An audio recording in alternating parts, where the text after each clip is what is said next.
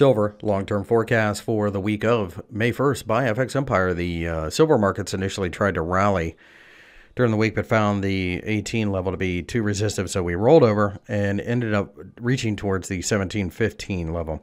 I think 17 will be supportive, and as a result, I would expect some type of bounce from here.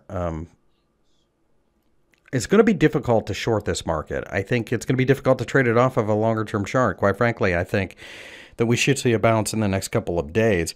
And with that, I think that longer-term traders will be looking to daily or even shorter time frames to get involved.